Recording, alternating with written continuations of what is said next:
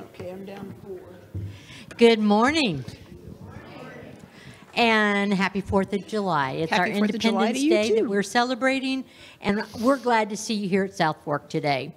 I really feel like I need to bring some people up here with us who have really put on the 4th of July garb, you might say today, but we're glad to see you, and it's great to look out there. And for those of you who may be watching later, we're also glad that you're going to be joining us whenever you tune us in. We just know that during this time of year, there's a lot of people who are vacationing, people who are traveling, people who are having family reunions, people are together. Well, this is my family right here. You're my family, and I'm glad to be here with you today. And today we're going to have kind of like a flashback to the way it used to be when we just sang hymns. Today all of our songs are going to be hymns. We know that they're going to be ones that most of you will know, and we hope you'll sing along, because these hymns are ones who are going to give God, His Son Jesus, and the Holy Spirit all of the glory and praise today. So if you can, we invite you to stand with us as we sing today. Stand with us, and we're going to start with "To God Be the Glory."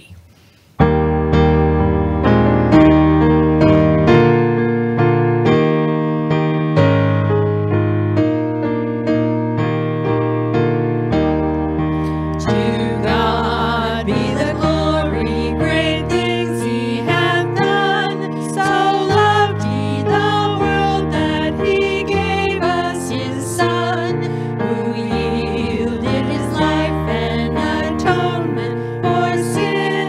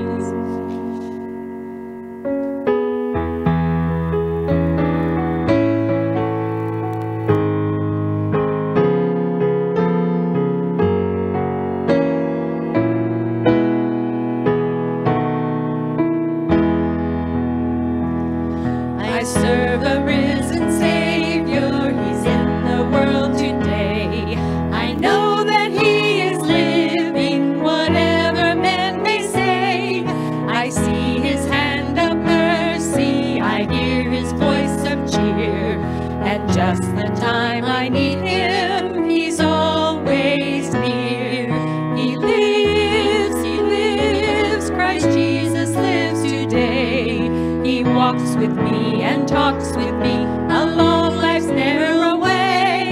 He lives, salvation to impart. You ask me how I know He lives. He lives within my heart. Rejoice, rejoice, O Christian, lift up your voice and sing eternal hallelujahs to Jesus Christ the King, the hope of all who seek Him, the help of all who find. None other is so loving, so good and kind. He lives, Christ Jesus lives today. He walks with me and talks with me along life's narrow way. He lives, salvation to impart. You ask me how I know He lives. He lives within my heart.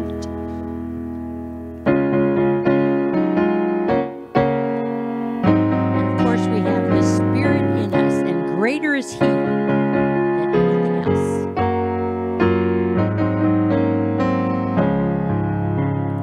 Greater is He that is in me. Greater is He that is in me.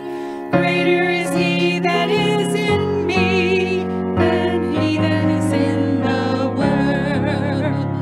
Greater is He that is in me. Greater is He that is in me. Greater is He that is in me than he that is in the world.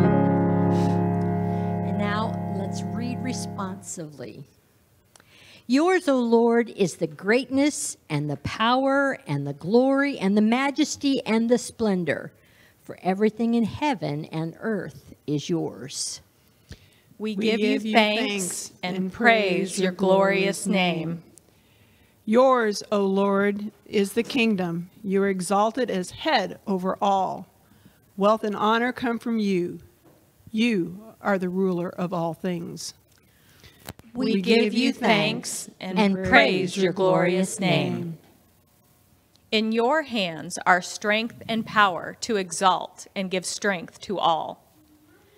Now, our God, we give you thanks and praise your glorious name.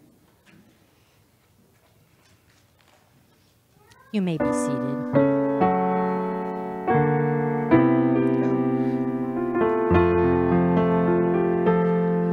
I come to the garden alone, while the dew is still on the roses, and the voice I hear falling on my ear, the Son of God discloses. And He walks with me, and He talks with me, and He tells me I am His own. And the joy we share as we tarry there, none other has ever known. He speaks, and the sound of His voice is so sweet. The birds hush their singing, and the melody that He gave to me within my heart is ringing. And He walks with me, and He talks with me, and He tells me I am His own. And the joy we share as we tarry there, none other has ever known.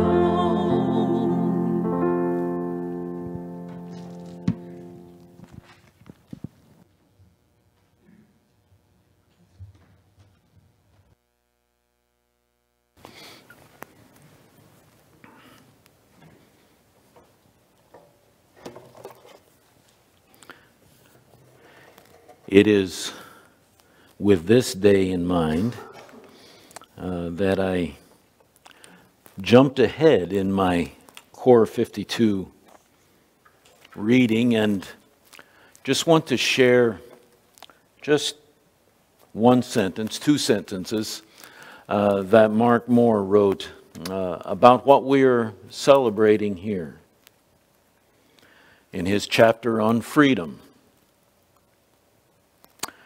God paid the ultimate price for you. His love knows no bounds. We can therefore rest assured that He'll never cease loving us. He'll never release us, nor will He allow anything to separate us from Him. I want to read Romans chapter 8, the first few verses. There is therefore now no condemnation for those who are in Christ Jesus. For the law of the Spirit of life has set you free in Christ Jesus from the law of sin and death. For God has done what the law, weakened by the flesh, could not do, by sending His own Son in the likeness of sinful flesh, and for sin He condemned sin in the flesh, in order that the righteous requirements of the law might be fulfilled in us who walk not according to flesh, but according to the Spirit. And so we celebrate freedom in Christ together. Let's pray. Most gracious Father, what a price that you paid out of love for us by your grace. Thank you for the freedom that we have that sometimes is so difficult to accept and to realize that we are truly free, that the price for our sin is paid. And so that's what we celebrate together today, and is our independence from sin and ultimate death. And so we thank you for having the opportunity to come together and to eat bread representing Jesus' body and to drink juice and be reminded of the new covenant that we are under. Covenant of freedom and opportunity.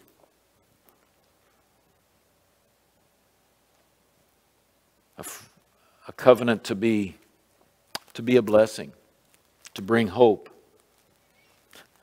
And so we just come together and say thank you for the freedom that we have in you as we eat bread and drink juice together.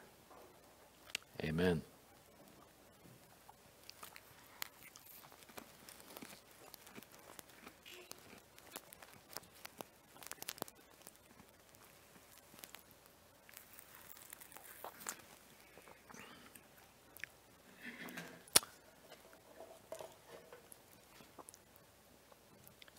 May God bless His Lord's Supper.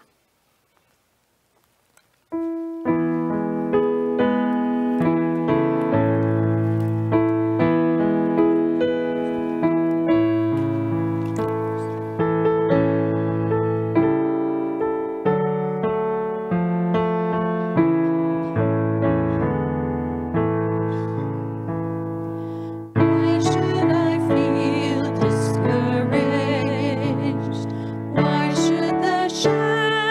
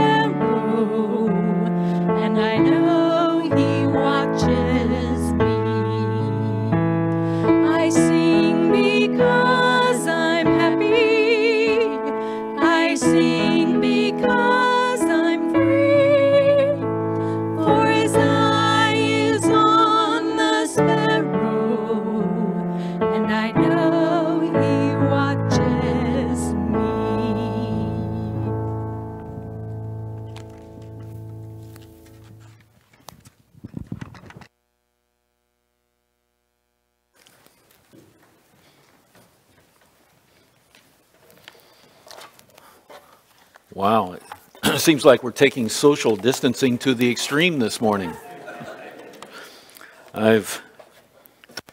Shirley and I have been gone from you for a couple of weeks, and drove in and walked across the parking lot, and I said, wow, this is downtown. I don't get many chances to dress as an African, and so I decided in light of today to be independent, step away from my culture, and wear again a Liberian chief's gown that is very meaningful to me. And so thank you for that privilege. And besides that, last night when the discussion came about what I should wear today, my son-in-law said, wear this. And you know, what could I say? I do bring you important and meaningful message from Liberia this morning, and I do want to really thank you for the hospitality and just interaction and reception that you gave to Ken and Carolyn Vogel about 3 weeks ago. I just they were blessed, and I thank you for that.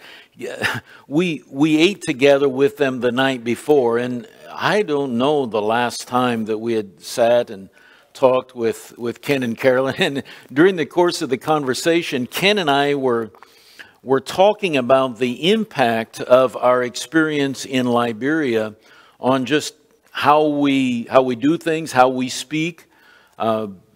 And both of us found that we had taken back to the United States some of the same characteristics that we developed in Liberia. We still use occasionally some of the same language. Now, in his case, he was back in Liberia just a few months ago. Now, in my case, you know, it's been many years ago, but yet, you know, I still don't say, well, something is very small. I say, well, it is small. You know, we just, you know, things become part of us. And I can't tell you how many times Pat Funderburk has come up to me and thanked me for something that I've shared. But then she said, can't you just speed up?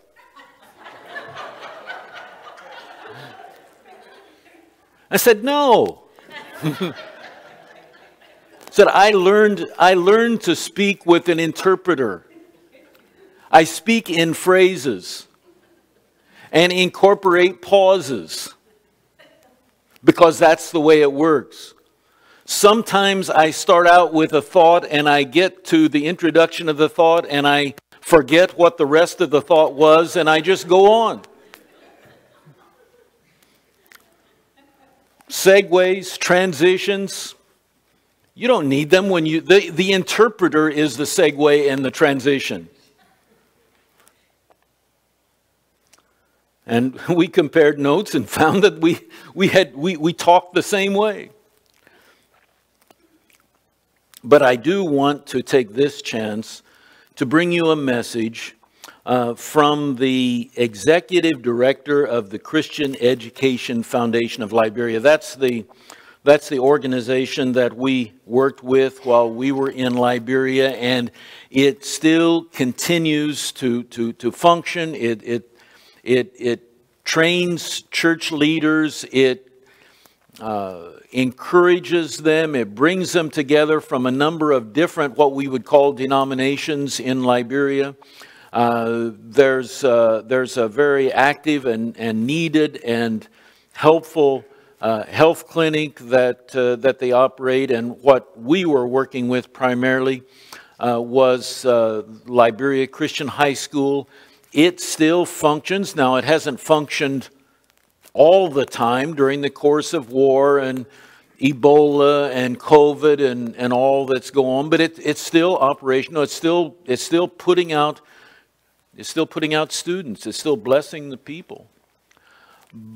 and then the radio station that we worked with, it's not in the same form that we designed it, but there's still a very active radio station, a Christian radio station in Buchanan that we're pleased to hear about. But Amos Jimmy Cladiba is now the executive director of the Christian Education Foundation of Liberia. And he was back in the States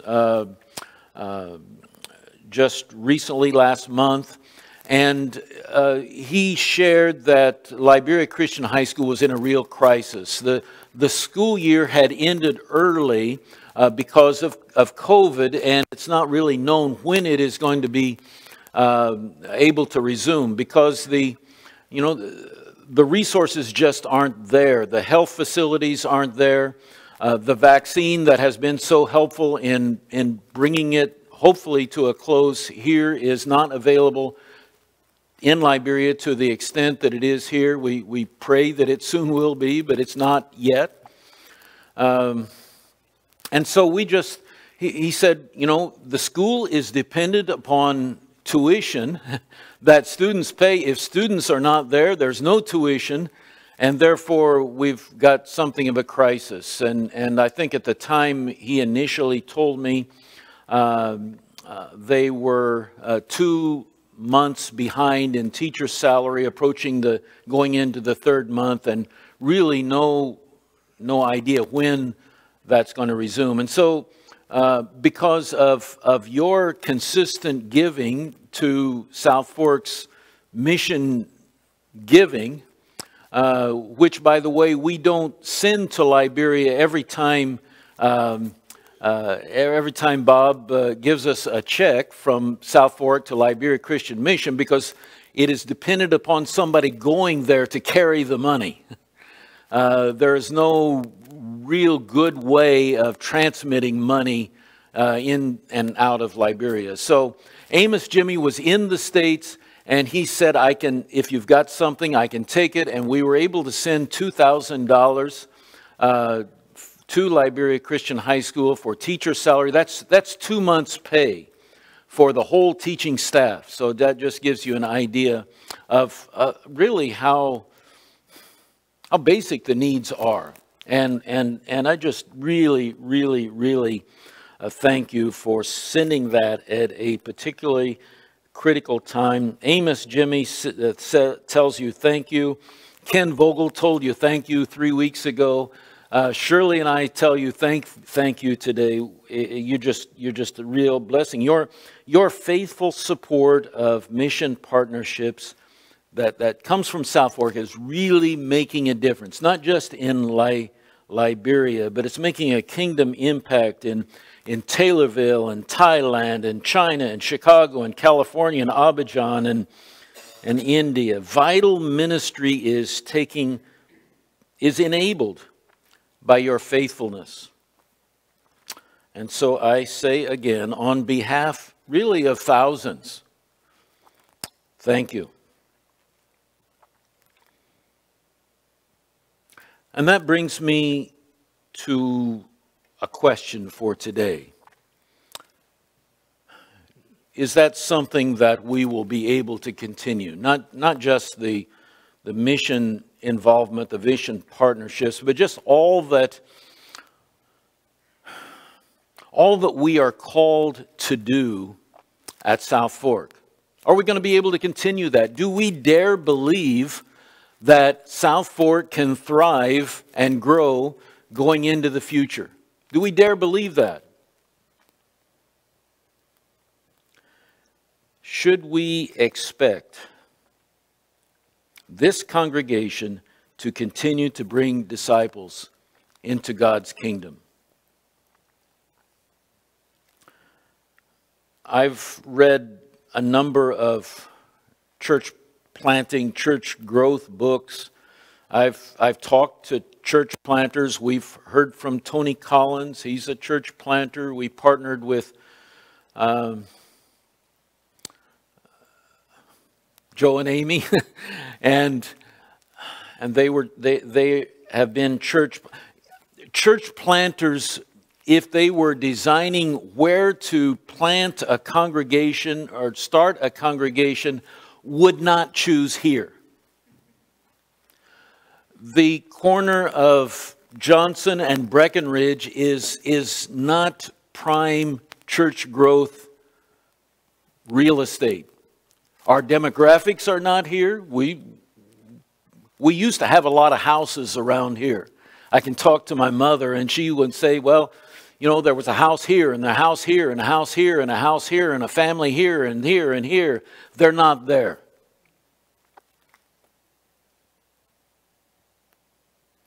So, do we dare believe that there's a future for South Fork, for her ministries? Do we dare believe? As I was thinking about that, I realized just looking through Scripture, looking through the Bible, that God's Word has no shortage of situations described that are not prime kingdom growth scenarios. They just aren't. One of them came to mind very early in the early church. And turn, if you will, to Acts chapter 5.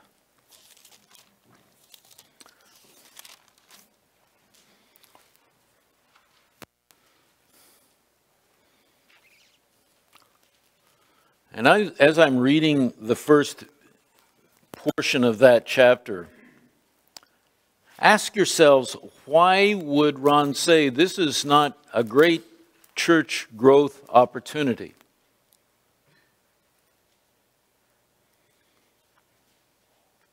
Acts chapter 5, beginning from verse 1.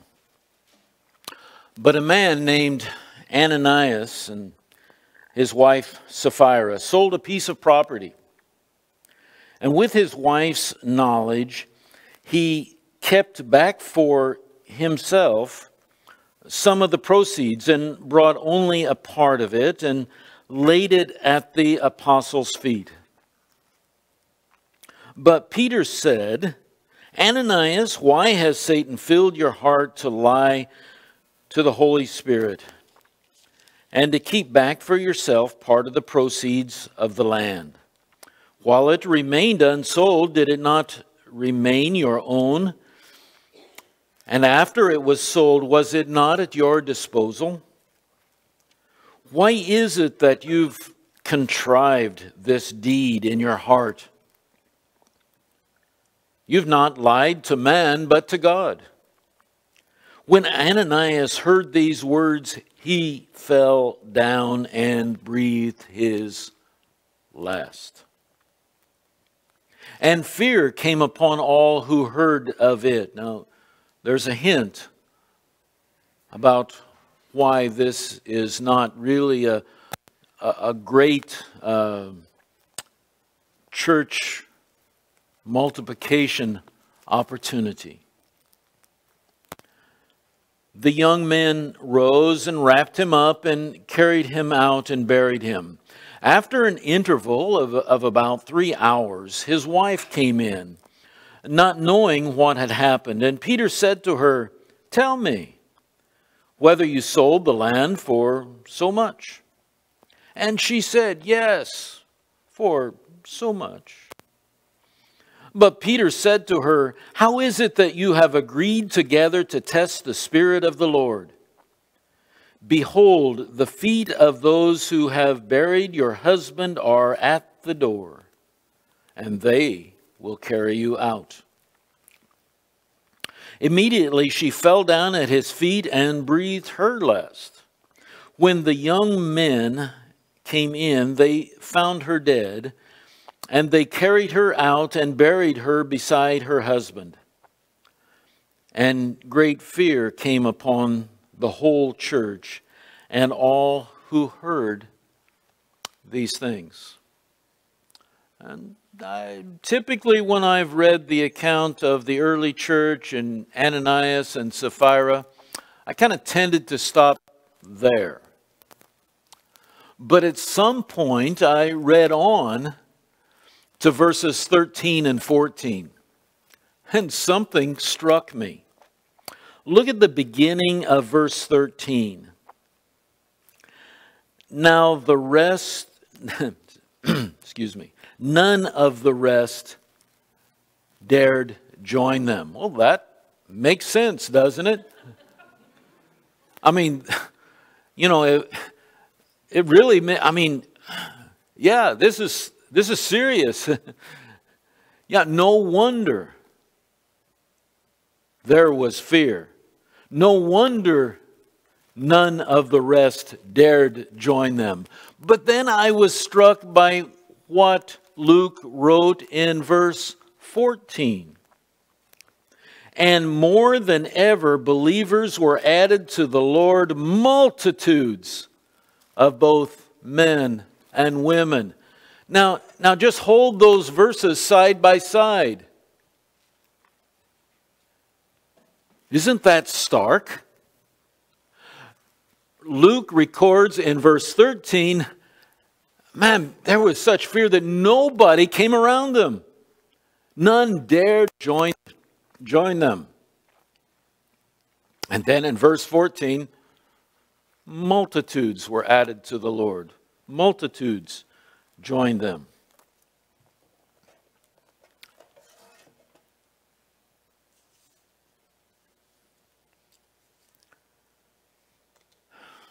God's Word is filled with these kind of contrasts, these kind of anomalies.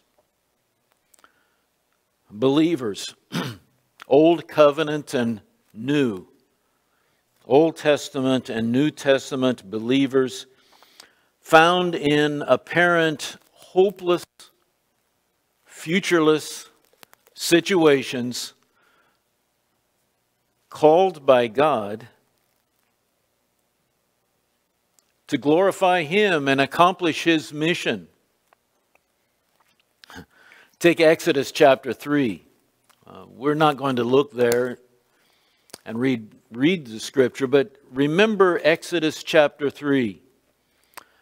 God told a homeless, accused criminal, a refugee with a speech impediment,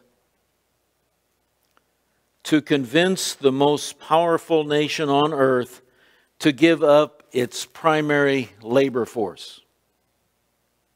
How is that possible? Moses was not in a position to lead anything out of anywhere. That's what he was called to do, and that's what he did. Or read Judges chapter 6. Your Bible headings probably have several sections around chapter 6, 7, and 8 talking about Gideon. Gideon, by his own description, describes himself as the least of his clan. As the little boy of his clan, not capable of leading an army. Least significant man in the least of the clans.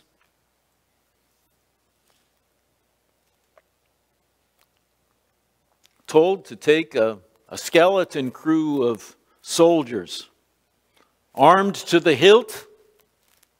Well, not if you remember the story. Armed with trumpets. And to win the freedom of his people. Or Jeremiah chapter 1. Prophet Jeremiah begins his account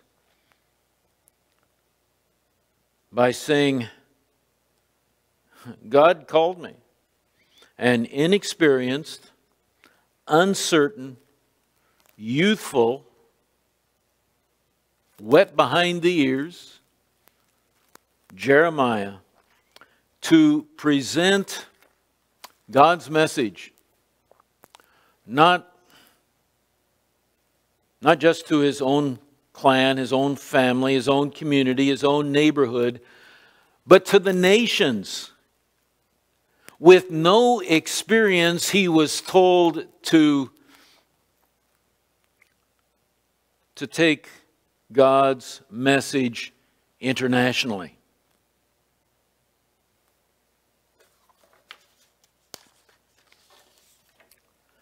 Every Christmas,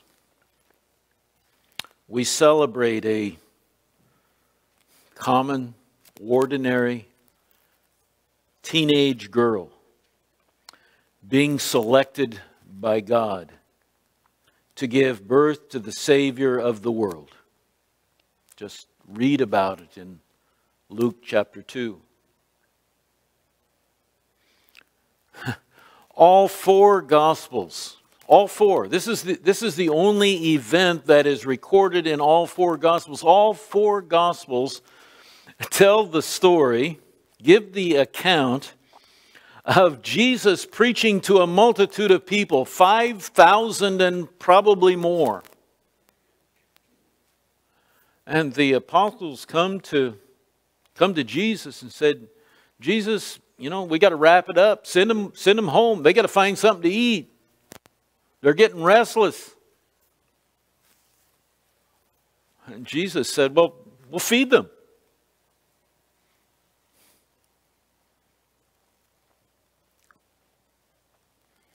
One of my favorite authors, a man by the name of Philip Yancey, who wrote the book, What's So Amazing About Grace, that I suspect that some of you may have read, suggests that in thinking about this, we just read John chapters 13 through 17. Final focused time that Jesus had with his disciples.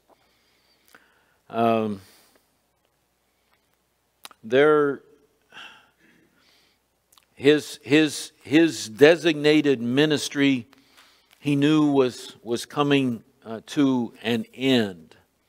The time for him to be arrested and taken to the cross was soon upon them.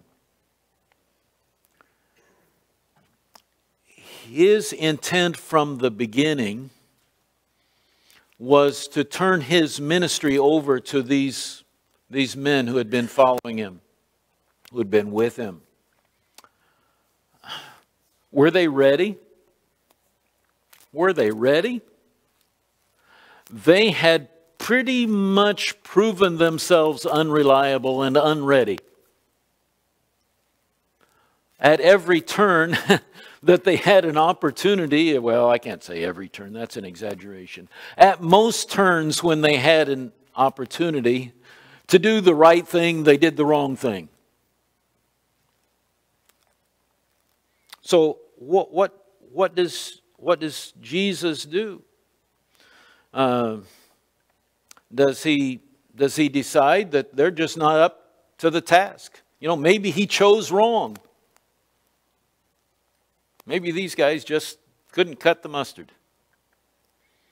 Or did he plead for maybe another 3 years or more time? Or maybe he should plan to move his ministry to Rome, where there was power and influence, and the message would just radiate from there. Or maybe he should wait for better internet. I don't know. No. What did he do? He took these guys who weren't ready, and he turned the whole thing over to them, said, go for it. Well, you know what happened. I mean, they did. And this new faith spread like wildfire. Spread throughout the world.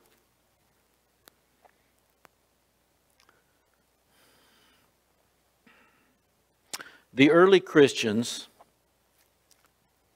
weren't confused about their mission.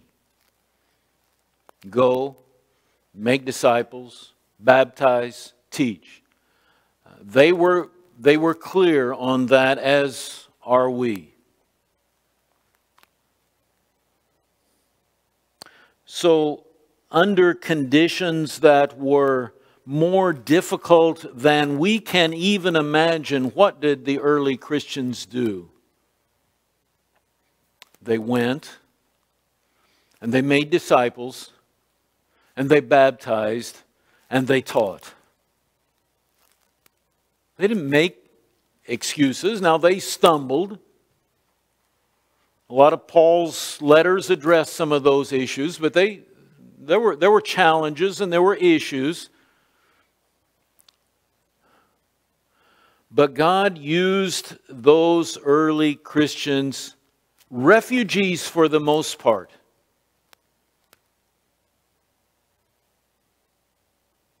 to plant churches, to spread the gospel, to bring multitudes into the kingdom. He wrote to the church in Corinth, Paul did, in the second letter to them. He said, don't worry about weakness. And this was a church that had some weaknesses, some challenges. Paul said, for the sake of Christ, I'm content with weaknesses. For when I am weak, then I'm strong. When I am weak, then I'm strong. So here's my conclusion, just looking at this overview. The outcome of the work God's people undertake, the outcome of the work that God's people undertake at His behest, at His call, at His instruction. The outcome of the work God's people undertake at His behest is not determined by our inherent abilities. It's not determined by our limited resources or adverse circumstances. In fact, by God's grace and by the power of His Spirit, that outcome may well be inversely proportional to our perceived limitations. That's what Paul was getting at when he said, in my weakness I am strong. In my weakness God is glorified. In my weakness His work is accomplished. So how does this apply to South Fork? How does it apply to us? I can say that when it comes to South Fork Church, we elders are together, and thank you for adding 2 new elders to our number. That's already, in just a short time, been an incredible experience, having those elders, Paul and John, share with us in what we're doing. The elders are together, confident that God will bring many new disciples into His kingdom through South Fork. We're confident of that.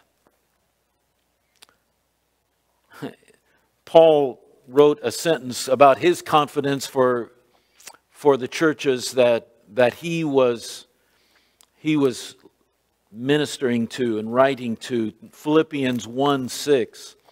I'm sure of this, Paul wrote, that He who began a good work in you will bring it to completion at the day of Jesus Christ. We believe that for South Fork. If it were not so, some years ago, most of us have been here for a bit. Some years ago, we would not have called Mike Nichols to come and steady the ship when things were a little rocky. It just wouldn't have been a good thing to do frankly, to waste his time coming here if we didn't believe in the future of South Fork. Or if we didn't believe that, it wouldn't have made sense to call Josh Bennett to come and firm our foundation in the Word. Just wouldn't have made sense. Nor would it have made sense in this time to call Dave Johnson.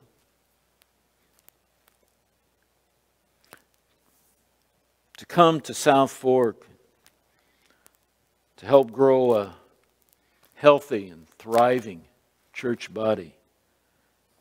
To lead and to coach and to nudge and to teach and to encourage and to model servant leadership. It just wouldn't have made sense lest we believe. Do we as elders dare believe?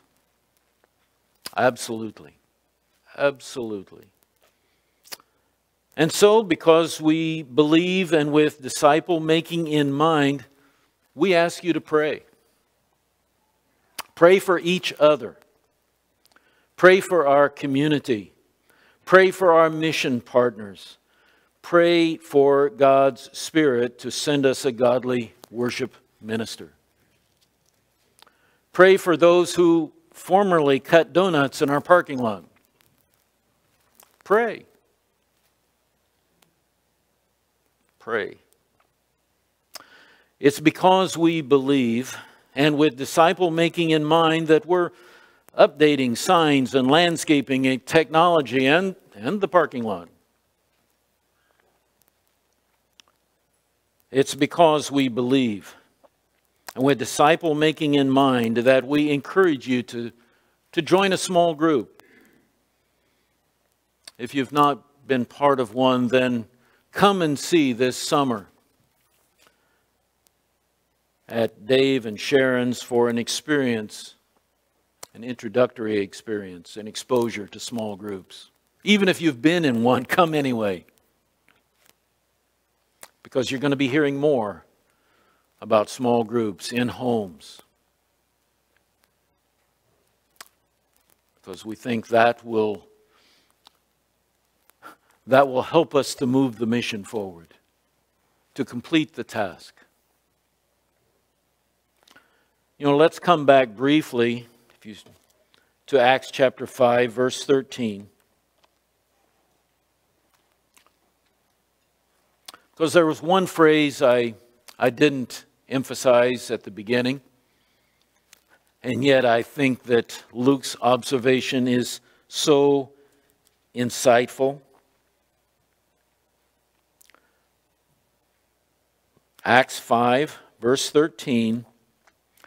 None of the rest dared join them, but the people held them in high esteem.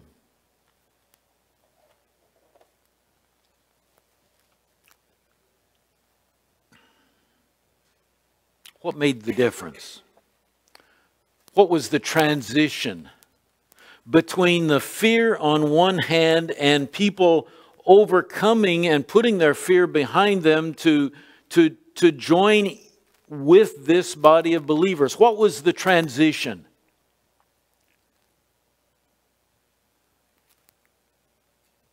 It was seeing this body of believers, how they lived and how they served. Philip Yancey, in the same interview that I referenced earlier, reminded us that Jesus, when Jesus released his disciples, when he released his disciples to take over his ministry, the first thing he did was wash their feet. He washed their feet. He brought love to the front. And he prayed for unity among his people. We serve people. We love people. We form the kind of community that makes people say, aha, so that's what God had in mind.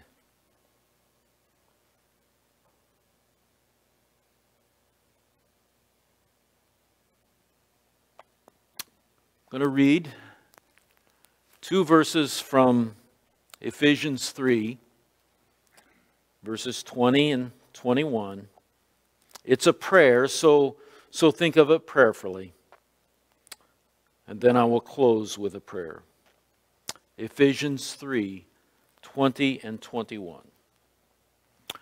Now to him who is able to do far more abundantly than all we ask or all we think, to him be glory in the church and in Christ Jesus throughout all generations, forever and ever. Amen. And let's pray. Our most gracious Father, we do trust. Sometimes we question, but we trust. We trust you to overcome our misgivings, our doubts, and our questions. We trust that you will guide us as we minister to this community, as we send faithful out to other places, as we partner with your servants all over the globe. Father, we trust that somehow in ways that we barely understand, that you are telling us to keep on keeping on. Keep on being faithful. Keep on trusting in what God can do through this congregation. For like Paul,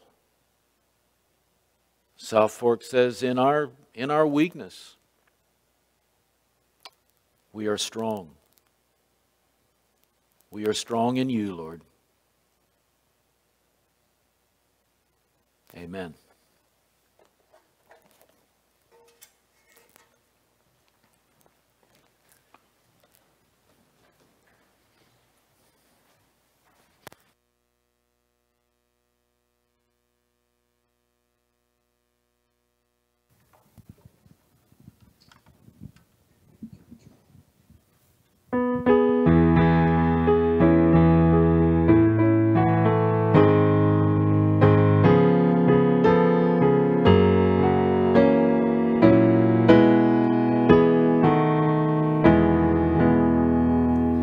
In all the world around me, I see his loving care. And though my heart grows weary, I never will despair. I know that he is leading through all the stormy blasts. The day of his appearing will come at last. He lives, Christ Jesus lives today. He walks with me and talks with me along life's narrow way. He lives, salvation to impart. You ask me how I know he lives. He lives within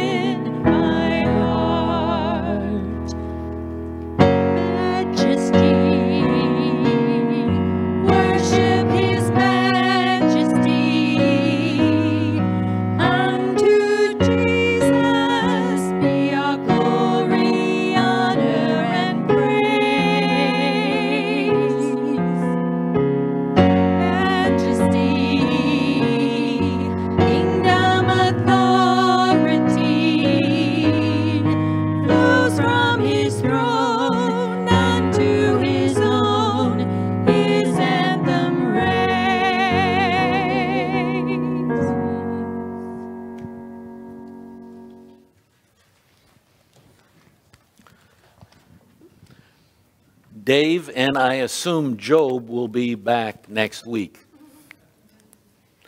So look forward to that. And look forward to information, announcements coming forward about small group experience at Dave and Sharon's.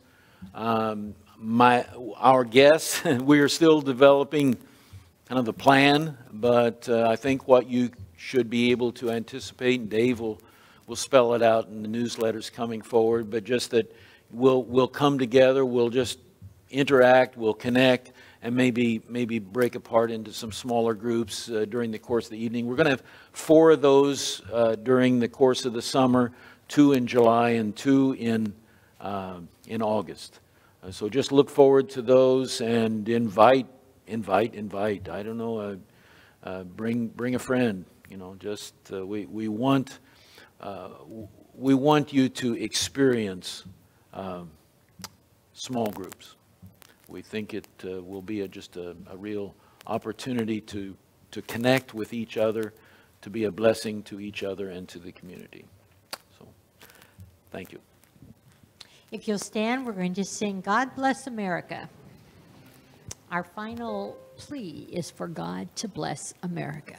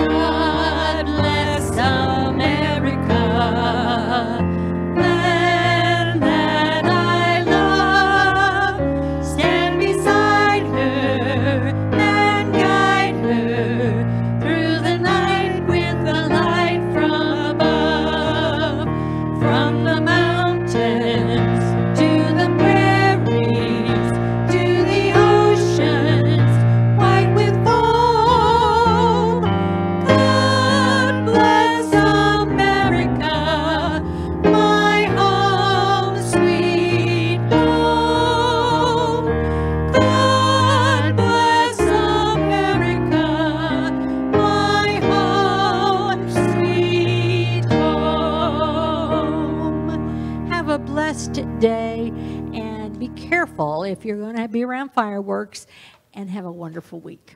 See you back next week.